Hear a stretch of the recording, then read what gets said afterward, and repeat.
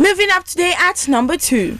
Mercedes says they face a difficult task stopping Ferrari's Sebastian Vettel retaking the champions lead in Singapore on Sunday. Mercedes driver Lewis Hamilton moved ahead of the German for the first time this season with victory in Italy. The Briton led Vettel by 3 points as they head to the slow and twisty Marina Bay track this weekend. Team boss Toto Wolff said, "It is a circuit that we will find difficult to master."